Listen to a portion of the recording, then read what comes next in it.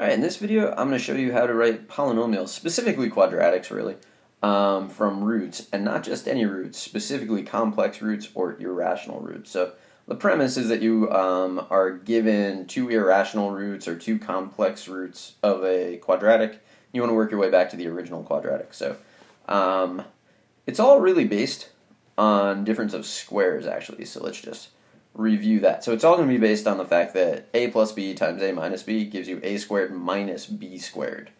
So let's see what I mean by that. So supposing we are given x equals 2 plus radical 5 and x equals 2 minus radical 5 are two of the irrational zeros of a polynomial, but we're just going to treat it like a quadratic. So what I do is I start by working backwards. So I go from the zeros to the factors. So to get those, I must have started with x minus the quantity 2 plus radical 5 and x minus the quantity 2 minus radical 5. Now what you do is you actually are just distributing. So I'm going to distribute, and you can see I started color coding here so that it looks a lot like a difference of squares. So what I'm doing is I'm treating x minus 2 as a and then radical 5 as b. And so what that means is that to multiply these, I actually just end up with a squared, so x minus 2 squared, and then minus b squared, so radical 5 squared. And then this is something that's pretty easy to do. So I expand that, and then I just collect. And it makes it super easy. People who don't do this end up having to distribute a ton. And we don't want to do that. We want to work kind of smarter on these problems. Let's take a look at another example.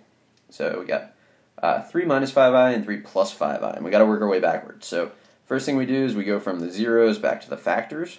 So minus, I always like to throw parentheses around there, so this seems like an extra step that you probably don't need to do. Maybe you really don't, but it's safer to do it this way. Now we distribute, and I'm going to color code again. So we have this. So again, I'm looking at it as a plus b and a minus b, because then I can use the difference of squares.